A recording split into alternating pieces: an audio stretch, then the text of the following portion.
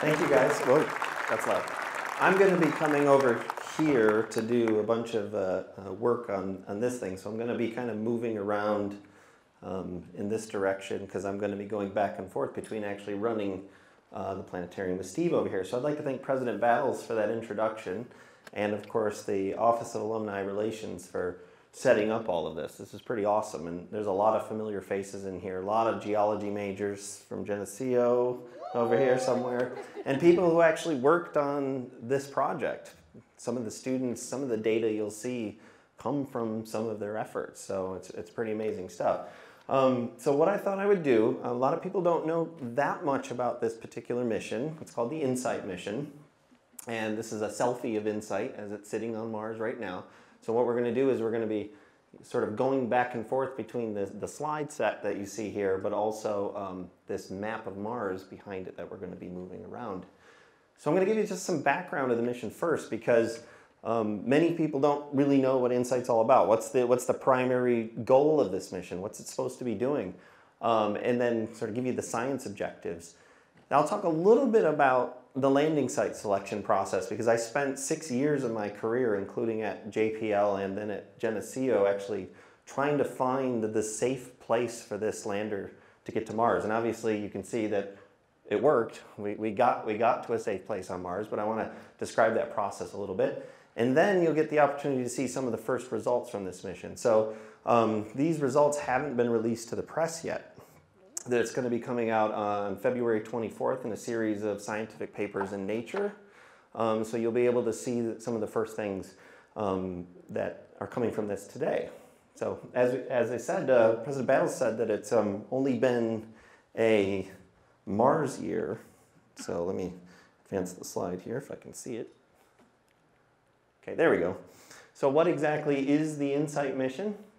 So it stands for Interior Exploration Using Seismic Investigations, Geodesy, and Heat Transport, which is a big mouthful, but basically what it means is that the primary goal of InSight is to understand the interior structure of Mars. They call it taking the vital signs of Mars, basically looking at the thermal history of the planet, like the heat history, but also trying to figure out whether this planet has a core. How big is the core? How big is the mantle? Is there a liquid outer core?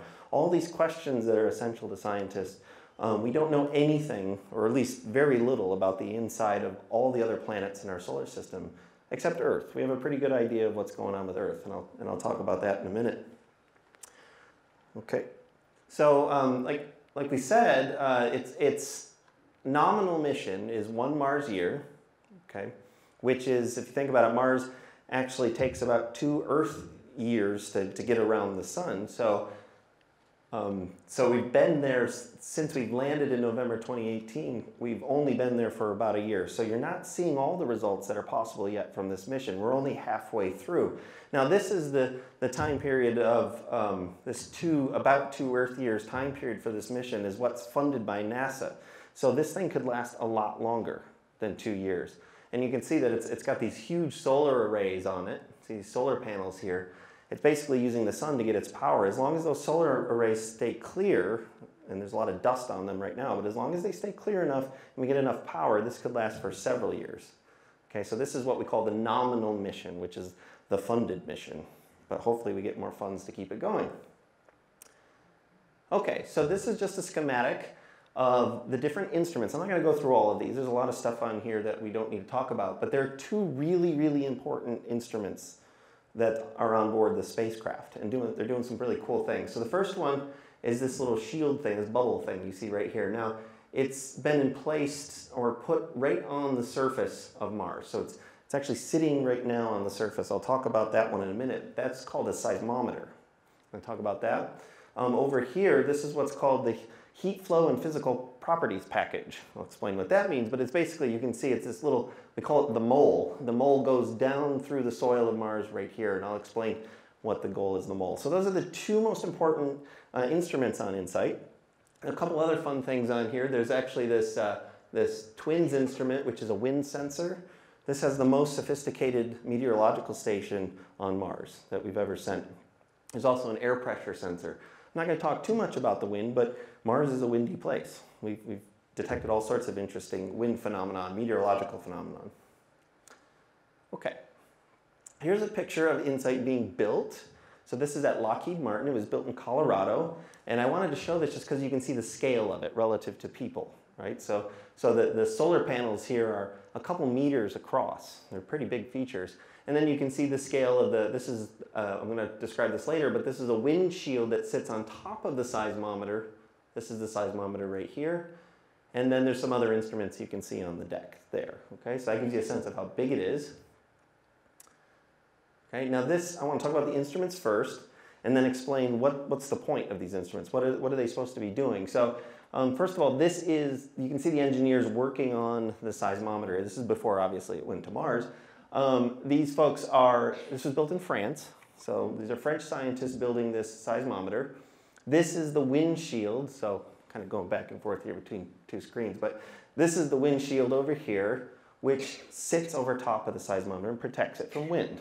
And I'll explain why that's important, because the point of a seismometer, if you're not an earth scientist or geologist, is to detect quakes, to detect the shaking of the crust. And so on Earth, we call these earthquakes. We now have to change our terminology because it's a different planet, and we have to call them Marsquakes. So we're there to detect, in large part, Marsquakes on the surface. And so we need to shield it from the shaking of the wind. We need to protect it from that. So that's what this guy is for here. And so you might ask yourself, why do we need to find quakes on Mars? Well, first of all, before I go to the next slide, we don't know at all whether this planet has active geologic activity in terms of quakes. We know Earth has a lot of quakes, but we don't know anything about Mars. So just from trying to see if it's still geologically active. But there's several other reasons I want to talk about here. So first of all, I wanted to show a little quick video of what a seismometer actually does. First of all, I'll set this up. So if you just look at this, just like this is the most basic seismometer you could possibly build. But you have a spring up here. Okay, there's a spring attached to some mass. Okay, so there's a coiled spring attached to a mass, and this whole thing is fixed to the surface of the Earth, or in this case, surface of Mars. Now, when you get an earthquake, there's a shock wave, or Marsquake. There's a shock wave that goes through the crust, and it will shake that spring and shake that mass. And this is showing a little pen or pencil in this case. This is really old school.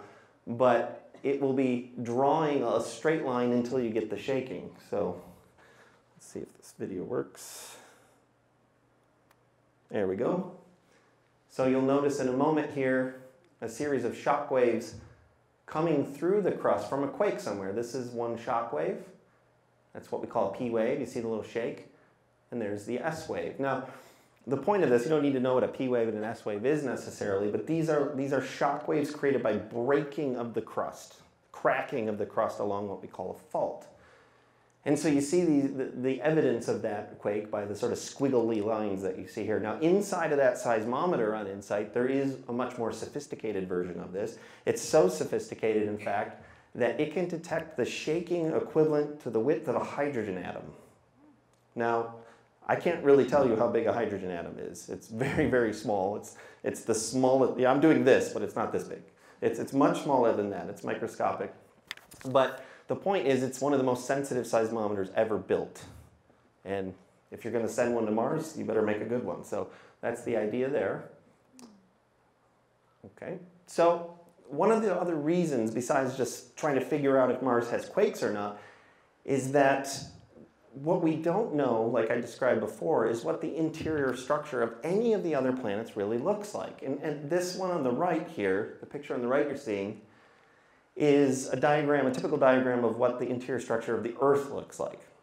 Okay, so we know pretty well that we have this outer rigid lithosphere. This is the hard, cold part of the planet. Underneath that, we got a layer called the asthenosphere. It's a little bit warmer. And we got the mantle, we've got the outer core, we've got the inner core. So we know that the Earth is broken up into these different spheres, these different layers. And we know this not because we've taken a spaceship inside of Earth, or like in the movie The Core, diving down into the Earth. We've never done that before. We know that from earthquakes. So let me explain how that works a little bit, because this is what we're trying to do with Mars as well. If you look on the left graph over here, okay, let me explain this one. We have depth beneath the Earth, so this is the surface at 0 depth, and this is the core at 6,000 kilometers below the surface. That's how far down the core is. And what we know about these shock waves from these quakes is that they go through the entire planet. They travel through rock, essentially. And what you see here on this graph here is this is showing you the speed that shock wave travels through the rock.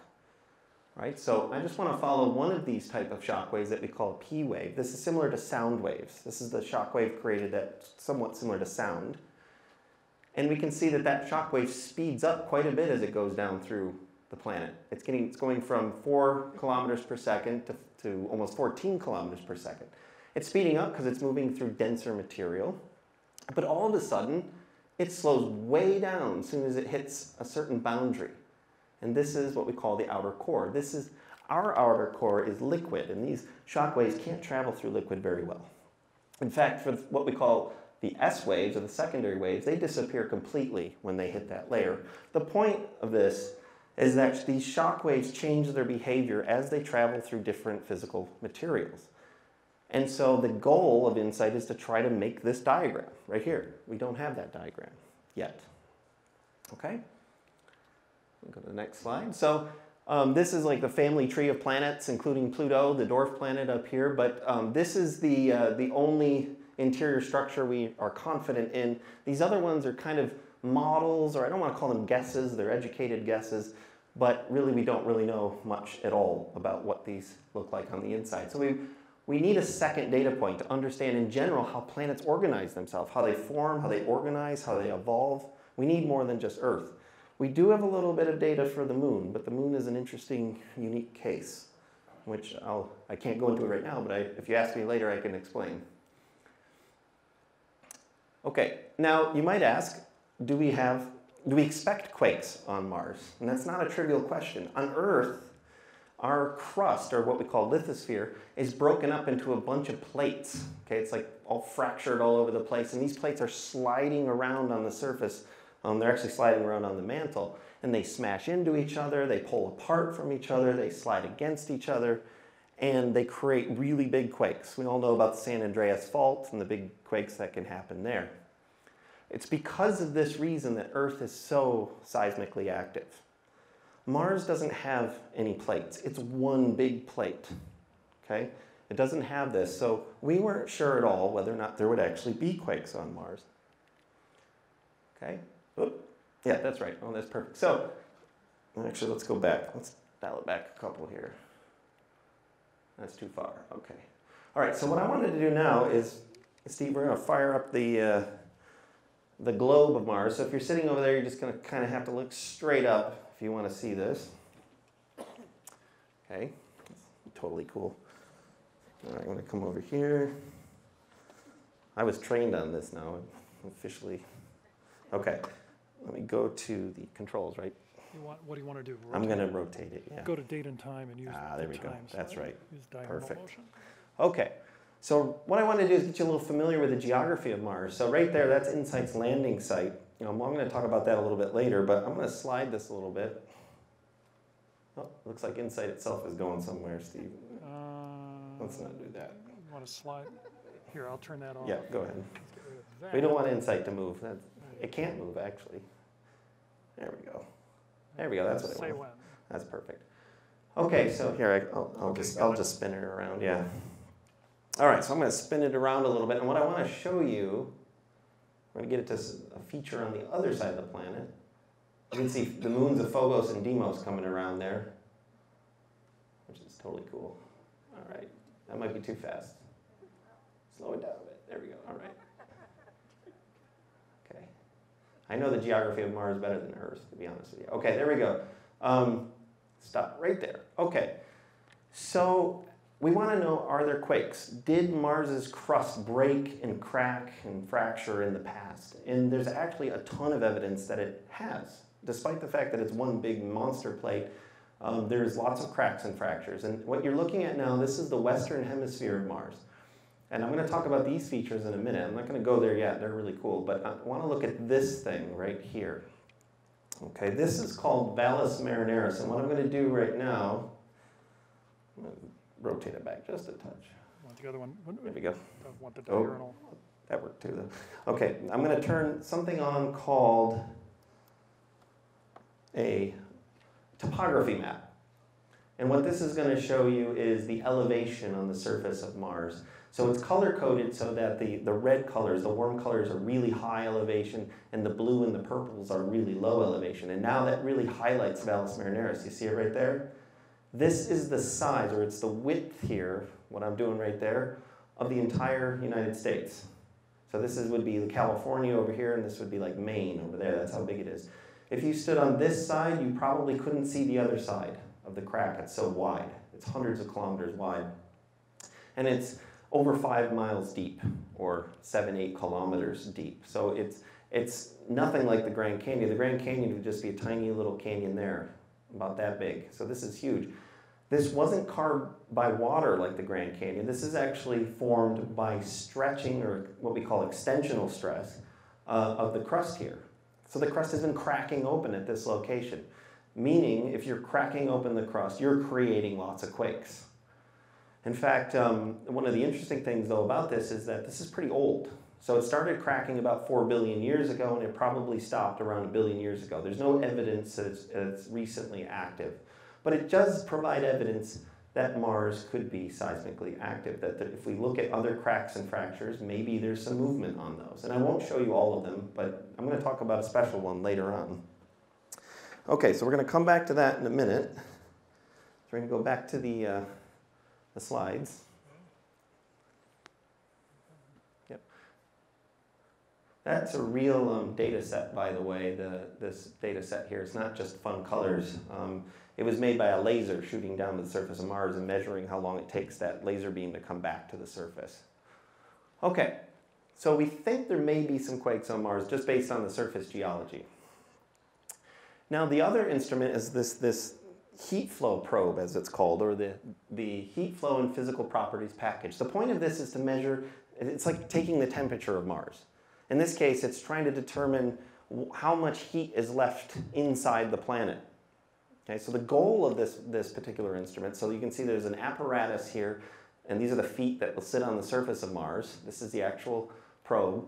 And inside of this casing is this thing, which is the mole. And this thing hammers down. It's not a drill, it's not an augering mole, it hammers down. It can only go through loose soil. It cannot hammer through solid rock. That's a problem. So one of the things we had to find when we chose the landing site is a place on Mars that had loose soil. We'll talk about that a little bit later. But again, the point here is to take the temperature of the planet. I got a little YouTube video here to show kind of how this works, and it's going to be relevant for later. So I'll show it now. That's our symbol, by the way. I'm wearing it on my shirt. Okay, so before I get started, I'm just going to pause this. The inside, this mole has to get 5 meters, about 5 meters, in order to get the temperature of the core. If it's too shallow, it's only seeing the daytime temperature of the sun rising and setting. The sun heats up the soil a little bit. We don't care about what the sun's doing to the soil. We need to get beneath that so we can get the temperature coming from the center of the planet. We want to know how much heat is left on this planet. Earth has plenty of heat. We don't know about Mars. So here's just the JPL scientists and the Germans who built this. It should be starting shortly. There it goes. Ran a test. And here it is. And you can see the successful penetration of the HB cubed in what's called the test bed. This is actually not just dirt we picked up outside, JPL and threw it in a bucket. This is called Martian regolith simulate. It's got a number. I don't remember the number. But it's supposed to simulate the actual regolith, or what we call, regolith is a term for soil on Mars. And it's basically sand in pebbles, basically. And it's pretty loosely consolidated. And this thing was designed to go through that. And it has no problem going through that. So we had to find this stuff. On Mars, this kind of soil is made not by organic processes or anything like on Earth. It's made solely by meteorites smacking into the planet and breaking up the rock into tiny pieces. Billions and billions of years of that. That's how Martian soil is made. Okay. So the next question is there heat left on Mars? So we're going to go back to the Planetarium here. Thanks, Steve. Okay. I'm going to turn off, I just clicked this off, right? Yep. That's right. Okay. I'll turn this off for just a second so we can see the real, view of it. I'm going to do diurnal this time. Let's see if I go the right direction. Oh, I think I'm going the wrong direction. There you go. Okay. I'm going to bring it around to these guys right there. This would be awesome in my classroom. Okay, so there are these huge dimples, or whatever you want to call them, on Mars. They're actually coming out at you. They're topographic rises. This is known as Olympus Mons. You might have heard of it. It's the biggest volcano in the solar system. Okay? Volcanoes, of course, are made by the production of magma in the upper mantle and in the lithosphere of a planet. And if you have volcanoes, it means there's a substantial amount of melting going on inside the planet. That means there's internal heat. And then you see these really large volcanoes too. Now, just to give you a sense of scale, this is the size of the entire state of Arizona. And at one volcano, which is absolutely incredible. These are the Tharsis Mons, which are also kind of giant volcanoes. I turn on the MOLA color overlay and you get a sense of the scale of these. Several tens of kilometers high from up here. It's huge. So we call this the Tharsis region of Mars. I'll just spin it around and show you another volcanic province. There we go. So this is in the western hemisphere of Mars. I'm going to spin it to the eastern hemisphere, not far from where Insight is, in fact. I'll point to where Insight is. There we go. This volcano is called Elysium Mons, and Insight's actually right around here. Somewhere is where it landed, so not that far from Elysium.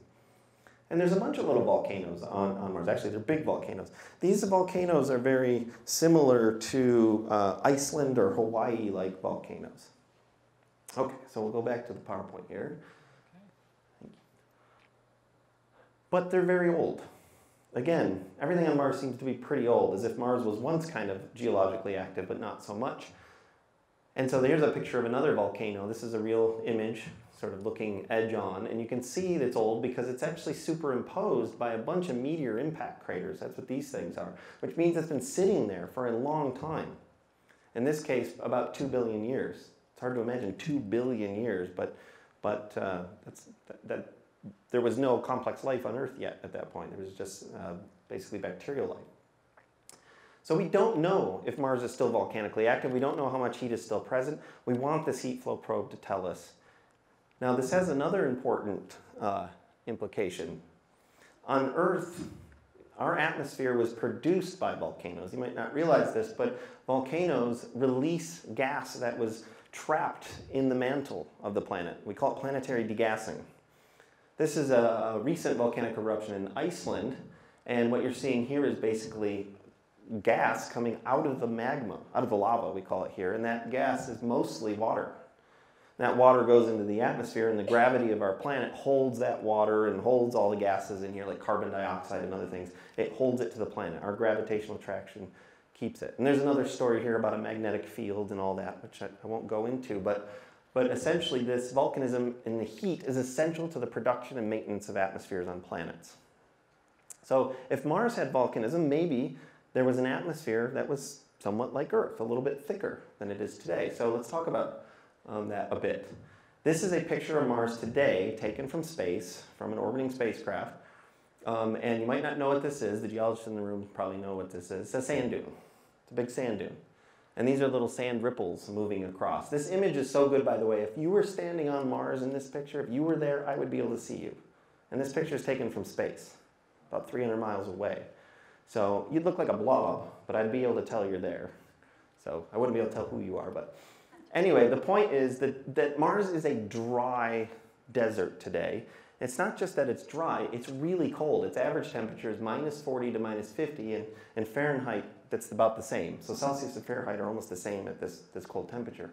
It can get down to -150 Celsius even, that's how cold. And it has barely any atmosphere. The reason it's so dry and cold is that its air pressure is only 6.7 millibars on average, which is about 1,000 times thinner than Earth. So it basically doesn't have an atmosphere. It's got a little thin atmosphere that doesn't do much. You couldn't breathe, you'd die and everything if you were on the surface. But, and this is part of the research that I do normally, is besides InSight, is there's evidence all over Mars of dry river channels. They're basically, this is a dry river system that you're seeing here, okay? And there's no water in it today, and we know it's really old because it's superimposed by all of these meteor craters. Some of them are huge meteor craters. They're giant. They're 50 kilometers in size, for example, some of these ones. And the pattern of these river channels, any geologist in here will tell you, we call this a dendritic river pattern, which is tree branch-like pattern is what it means. And that's typical of rainfall. That indicates rainfall. That means Mars had enough of an atmosphere to have clouds, to have rain, to have that rain get evaporated back up again, to basically rain out again. We call it a hydrologic cycle. And so Mars had a hydrologic cycle like Earth. If Mars was once Earth-like, maybe Mars could have supported life in terms of bacterial life and that kind of stuff. So we have a sense that Mars in the past had a lot of heat. We just don't know how fast it lost it, and hopefully InSight will answer that question. Okay, so now we get to the landing site aspect. So that's kind of the justification for InSight and why we wanted to send it, what it's supposed to be doing there. So what I'd like to do now, Steve, if you want to put up, we're going to show you the launch of InSight. Well, not actually the launch. We're going to show you what's called the trajectory of InSight after launch. So we're going to switch to that here. And it's just going to go. InSight launched from Earth last May. There it is, taking off from Vandenberg Air Force Base. I was there. I couldn't see a thing. It was all foggy. It was horrible. Sorry, that's InSight. I'm following Earth. There we go. There's InSight. You knew it. You knew what I was doing. It's actually going in front of Mars. See that? And Mars is going to catch up to in its orbit and finally get there and land safely. That takes about 6 months. You can actually see we're getting close to the landing date of when InSight actually arrived. But every 2 years there's a launch window where those two planets get really close to each other, Earth and Mars. We're actually approaching a new launch window, and the next rover is about to launch this spring. It's called Mars 2020. So this is back in 2018. Oh, we're doing some more stuff here. Okay. Okay, I'm going to show this to you in a minute. So there's InSight. So actually, see, for time, why don't we switch to that?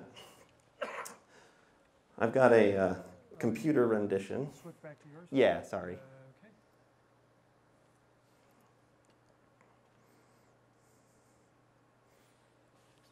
Yep, no worries. Cool. There we go. Okay, I'm going to click on this. I'm going to show you a computer-generated rendition of InSight landing. I'm going to fast forward it a little bit. We don't need that. Okay. So this is called the cruise phase of the mission. Oh, let me get off of that. Okay, you see InSight approaching. There it is. So this is a cruise phase. It's solar powered. InSight is packed inside of that. Now as it approaches Mars, it makes some trajectory correction maneuvers to make sure it's heading to the landing site that we picked. That'd be a good thing. This is called the back shell, and this is called the heat shield.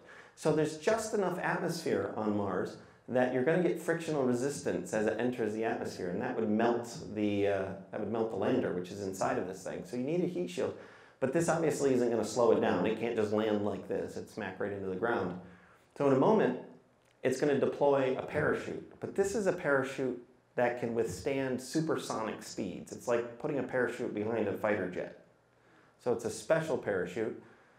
But unfortunately, there's not enough atmosphere for that parachute to slow it all the way down. You can't land on a parachute on Mars. The atmosphere is too thin. So ultimately, you have to drop InSight. And there's a radar under there, which is telling you how far you are away, and it's going to land on retro rockets. Okay, and you can see these little chemical rockets right here. This is what actually makes the mission cost so much. That fuel is really expensive, and the mass is really expensive. So, assuming that we did our job right to find a suitable landing site, it will land safely like you see here. Okay. I'll just stop it right there. Okay. You can see the dust cloud created by the retro rockets. So you actually do see evidence of that. But this is the kind of landing site we really wanted, something super flat and smooth. Right. So I just want to show you the type of place that for 6 years I tried to find on Mars. And this is not InSight's landing site. This is not it. This is another landing site from the Spirit rover. I don't know if you guys remember the Spirit rover. It launched around 2002 or landed around 2002 and lasted until about, I think, 2008 before we lost the signal. And this is a picture of its landscape. It's called the Gusev Cratered Plains. It is flat. It is very flat. This is what we wanted. You don't want a spacecraft to land on steep slopes. It'll just tip over and when it lands and break into a bunch of pieces, and there's $400 million down the drain.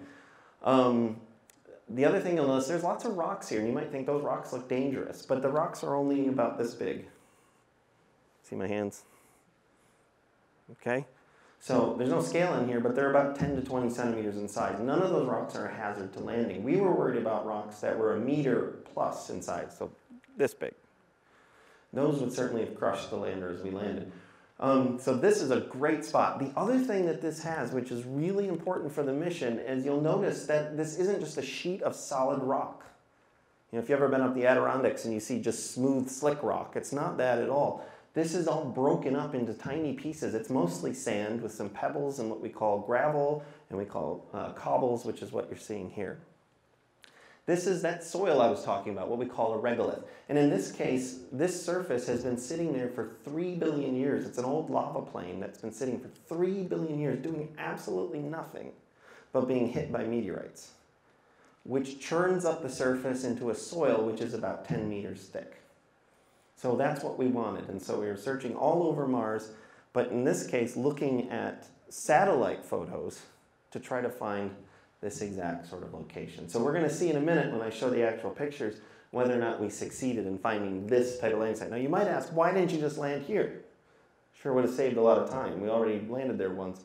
This location is too far south on the planet. So you notice those solar panels on InSight, right? Well, InSight needs a lot of power to do what it does.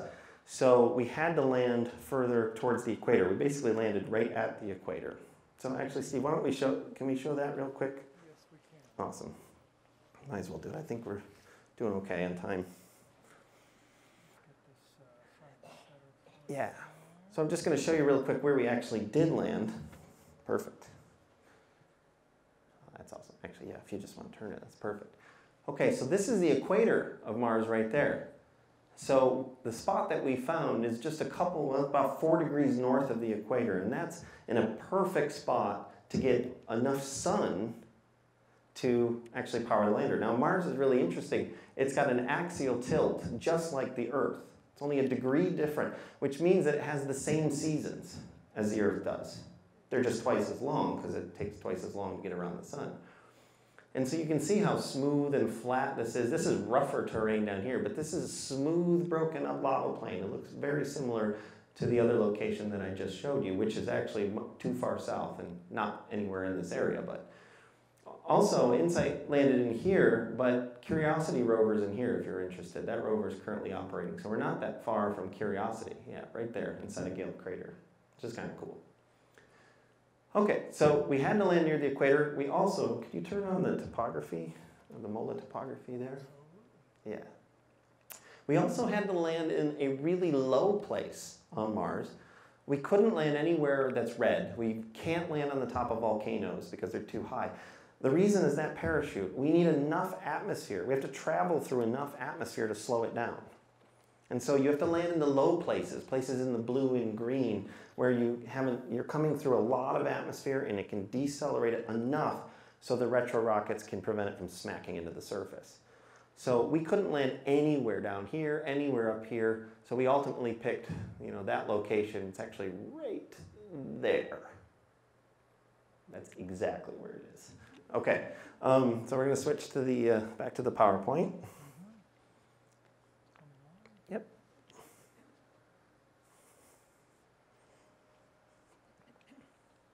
So we're going to look and see if we manage to pull this off. Okay. And of course, they're happy. So this is the picture taken from inside the main mission control at JPL. So the EDL, which stands for Entry, Descent, Landing, is operated by a bunch of engineers, essentially. And most of these people that you're seeing in this picture are the engineers responsible for getting it from Earth to the surface. Once it's on the surface, other teams take over.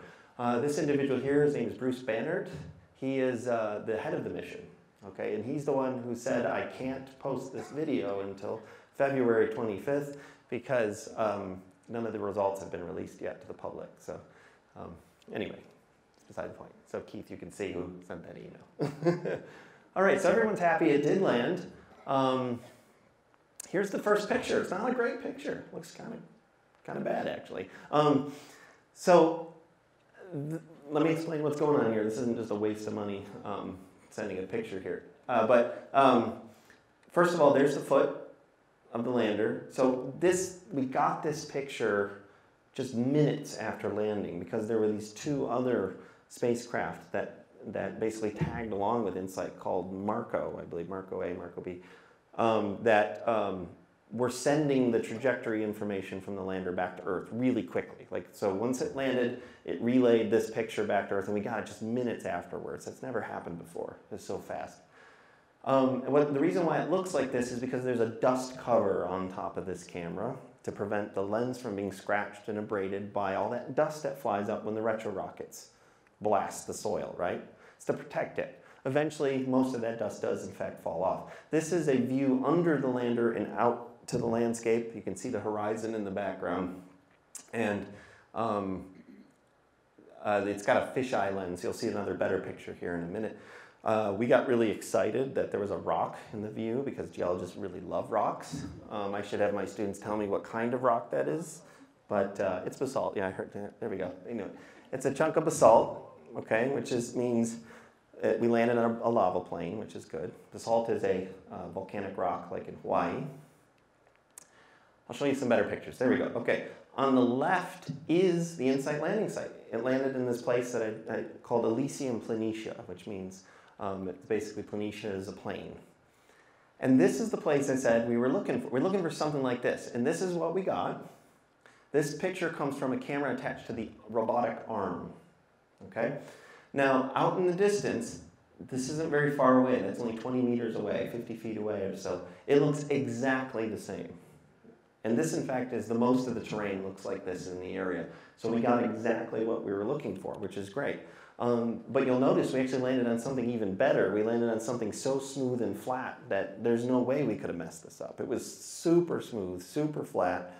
I'm going to show you some more about this in a moment, but it's a really nice landscape to land on. We wanted to land on a parking lot and we got it. So, okay.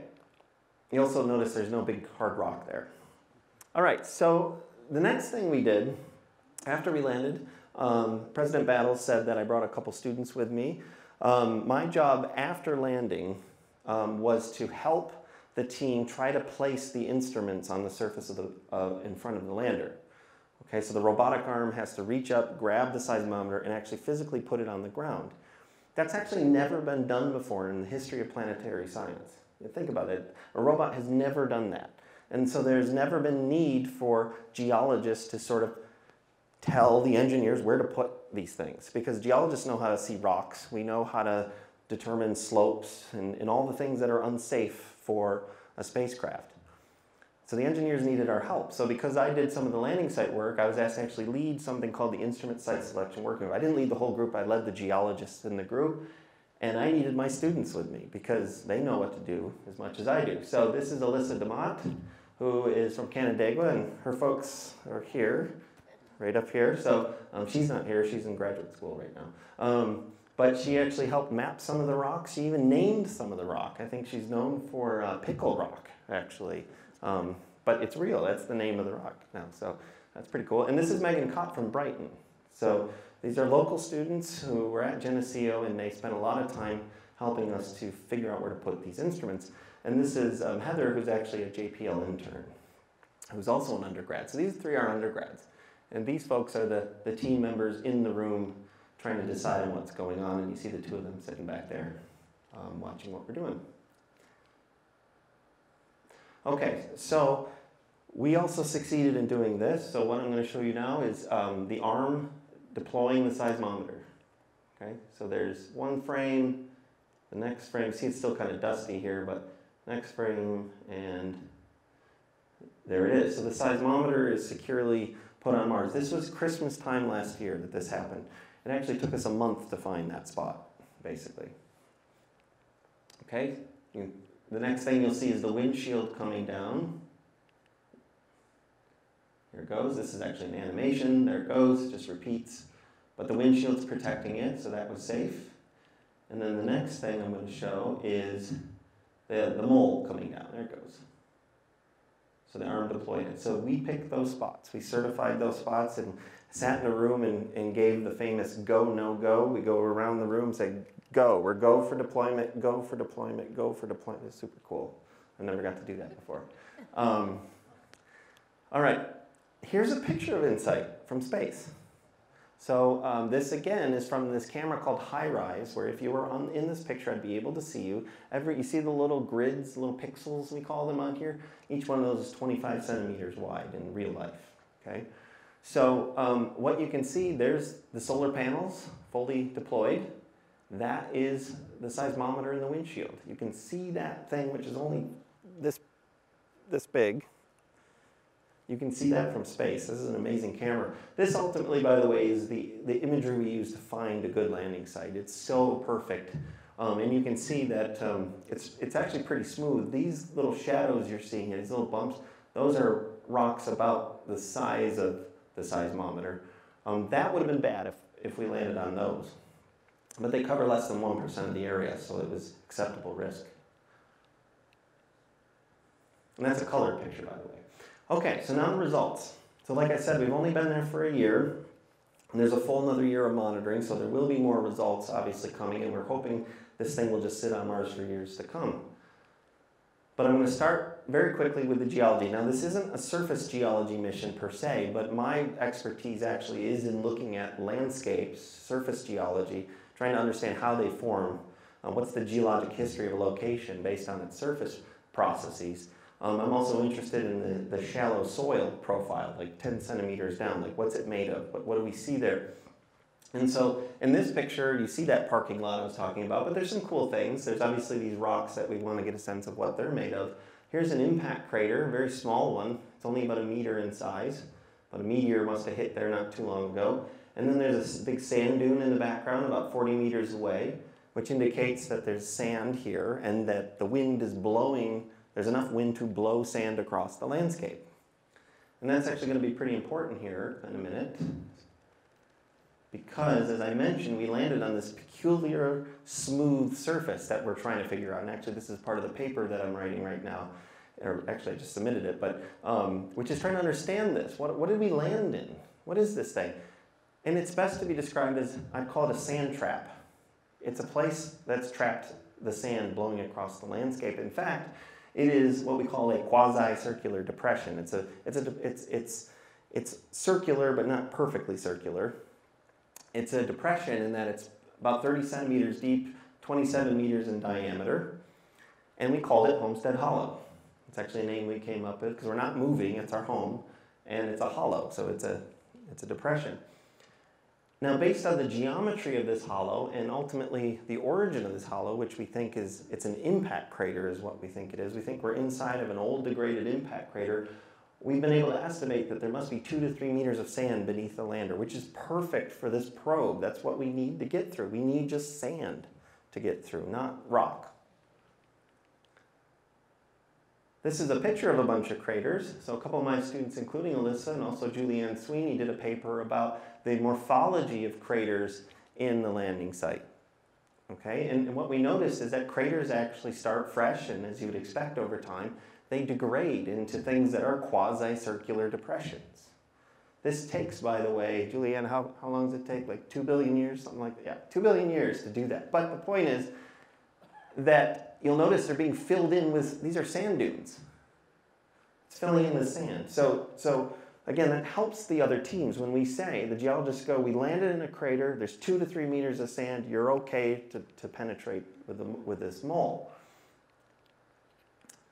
Okay, So I'll come back to that a little bit. Now for the quakes. Okay, so this is actually the big stuff. This is the stuff that really I'm not supposed to get out in the press until late February, but we absolutely have detected quakes. There's no doubt about it, 100%. And they're tectonic in origin. They don't come from any other source. In other words, another possible source for making a quake on Mars is a meteor smashing into the surface of Mars. And we haven't detected those yet. These are tectonic in origin. And what I'm showing you in the red is the best one that we have. This is an event that is about 1,500 kilometers away, a magnitude on the Richter scale of 3.6. You wouldn't have felt it if you were there. It was a really small, low magnitude quake. But what's important about it, and this is for the geologists in the room, there's clear P wave arrival times and clear S wave arrival times, which is clearly seismic in origin. These are two different types of shock waves that arrive during this quake event. Here's another one that was detected at 3.2 magnitude, about the same distance, and kind of have a P and S wave arrival here as well. So those are the squigglies made by, you know, the pen on the paper when it shakes. This is just comparing to earthquakes that are seismic in origin, or sorry, tectonic in origin. These are a quake in Greece, much stronger one, magnitude 6.5, and a quake near Gibraltar. But the point is, these are very similar in type, and the way the waves arrived and the shape and the frequency of the shaking is very similar. So these were created by faults cracking, essentially. Now it gets even better, actually, I think. This is super cool. So let me explain what you're looking at here. So this is a global map of Mars, and it's that same colorized terrain map that you've already seen. Reds are high elevation. The blues and purples are really low elevation. And just to get you oriented, there's Elysium Mons, and there's InSight landing site. These circles are basically what we do in seismology is once we know when the quakes arrived, we can figure out how far away they are. So we draw these circles to say the quake must be this far away and this quake must be that far away. But eventually, for a couple of the strongest quakes, we were able to pinpoint the exact location of the quakes. Okay? So zoom over to this bigger picture, or this bigger picture here, and you'll see that the quakes, the strongest, most obvious ones are associated with a feature called Cerberus fossa, not far off of the Elysium Mons volcano. So let's look at that location. That's a picture of Cerberus fossa. So what do you see there? A giant fracture, a giant crack. Now this wasn't created with one quake. This thing, if you see the scale bar, the image is 60 kilometers wide. So this thing is a half a kilometer to a kilometer width. It's really big fracture, but it is a young looking crack on the surface of Mars. And we can tell because it cuts across everything in this picture, including this mesa of rock here, just goes right across it. This is made by extension. The surface is being pulled apart. It's being cracked here. And we're really close to a volcano. Sometimes this happens when magma comes up and splits the crust open. We don't know if that's the case here. This could be not related to magmatic processes at all. But it's really exciting that most of them are coming from this. That's awesome, actually. So this is now the most seismically active place on Mars officially, that crack. Okay, now this is actually probably the most important chart in the whole thing. It's a boring graph, but it's really important for geologists because it compares how seismically active Mars is to the moon and to the Earth, the only other two places where we've ever measured quakes. The Apollo mission, they put a seismometer on the moon to measure quakes there. So let me explain the graph. On the x-axis here, this is the magnitude of the quake. So this is the Richter scale. 2 is a weak quake, 6 is a pretty strong quake. On the y-axis here is the number of events, it's the cumulative number of events, technically, per Earth year. So the number of quakes per year, basically, let's call it that. If you look at the moon is a cold, dead, small planetary body. It's not very active. And so if you plot the number of quakes that happen of different magnitude, the moon is the least active planetary body we visited with a seismometer. It has no plate tectonics and it's pretty much dead. We had no idea how active Mars would be.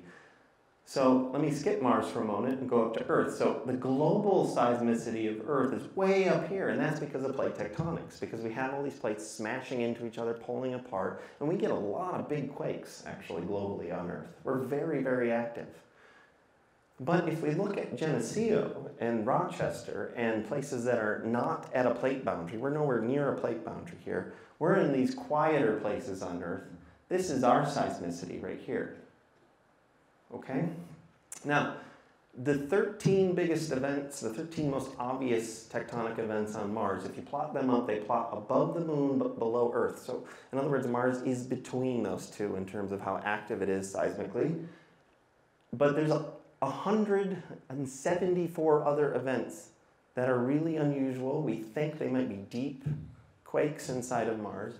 But if we plot those, Mars might be as active as New York State, seismically. Not quite, but close. Okay? That's actually really important. No one's ever made this kind of graph before.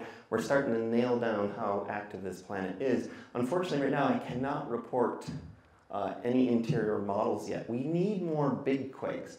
What's unusual is the fact that we haven't seen a magnitude 4 on the Richter scale yet. We haven't seen a 5. And that's actually less than is predicted. You see this curve, if I go back here, this curve actually nosedives right here. And maybe we just haven't been on Mars long enough to get the big one on Mars, so to speak. So we're waiting to see if this curve will continue more like that. And then maybe we can build the models. Okay, so the last thing I want to talk about is the saga of the heat flow probe. It is a saga. It's been fun.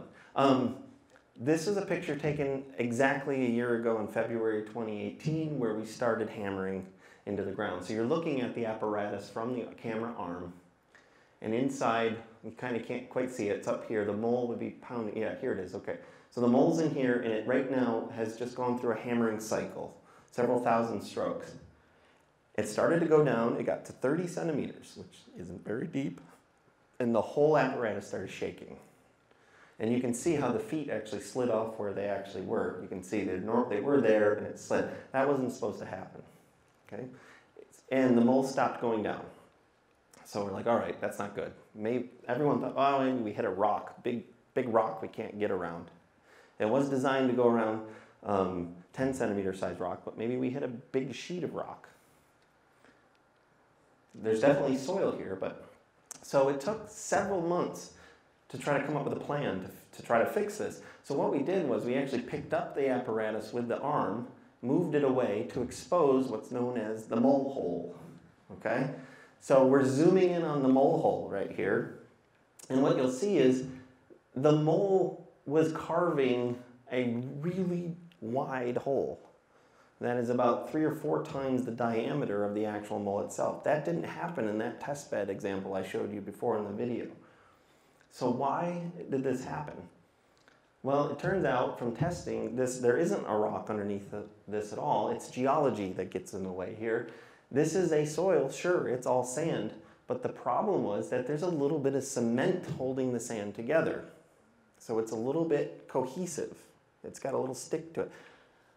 And what that meant is that the hole didn't collapse in while the mole was going down. And this was designed for the hole to collapse on itself. This mole needs friction to keep hammering. It needs the soil on top of its head, something to push off of, and soil on the side to get something to shove off of as well. So they didn't anticipate, or we didn't anticipate, there would be some cohesion. And the reason why there's cohesion here is because we're in a crater. And this sand trap, it filled with sand, and then the sand just sat there for 500 million years. This is actually part of Alyssa's honors thesis work. 500 million years, this sand sits there and does nothing. That's 500 million years. And so what happened is it's starting to absorb some of the water vapor from the atmosphere. There's a little bit of water on Mars, not much in the atmosphere. But for 500 million years, it absorbs enough, that water evaporates billions of times, and it leaves behind a little bit of salt. And so the salt is holding this together. We call it a duracrust. So we've seen that in other places on Mars. We just didn't hope we weren't going to land on it inside a crater like this. So just a couple more slides. I wanted to show you that in October of 2019, this is actually an animation, we decided to put the scoop arm up against the mole to give it something to push off of. And you'll notice once we did that, it started to go back down. So that's exactly what it needed, was something to shove off of. You can see it again right there. It starts to spin. Okay, that's October this year, or well, last year. This is November. The mole popped back out of the hole. Okay, so this was tested. They saw this happen a couple times when they tested it at Mars atmospheric pressure, but it didn't usually happen. The problem was some weird suction effect is happening inside this big hole now, that every time it gets down to a certain point, creates a reverse pressure, and the mole pops back out of the hole.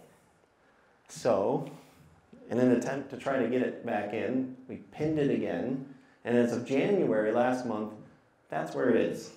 Still 30 centimeters into the soil, and it popped out a centimeter the other day, but that's all right, you know. Once it gets down there, we're gonna try to pack it in, put some stuff on top, and hopefully it'll start going, because there's plenty of soil underneath for it to go through. So that's the saga. That's cost us several $1 million for the mission to try to fix this issue, unfortunately, but hopefully it'll be fixed soon.